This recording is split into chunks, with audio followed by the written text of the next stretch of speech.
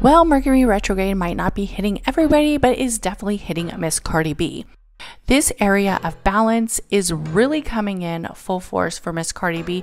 Today, she pled guilty to 2 misdemeanor charges for a 2018 brawl at a local strip club in her home state of New York.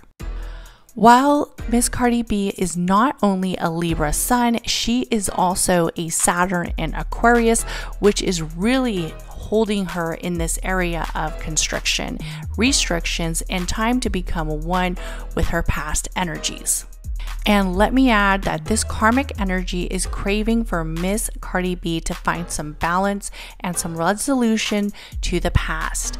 And even though we have Saturn in retrograde right now in Aquarius, it is a perfect time for her to become one with her past actions and move forward.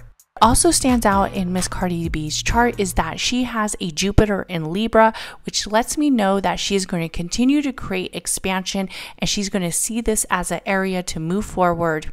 She also has a Chiron in Leo, which lets me know that she is a strong and motivated leader and also healer. While this bump in the road might feel a little conflicting for Miss Cardi B, she also has a Venus in Scorpio and a Pluto in Scorpio, which lets me know that Cardi B is going to be very centered in how she feels with her destiny path, with her areas of desire and love. And she's going to continue to live in that heart energy.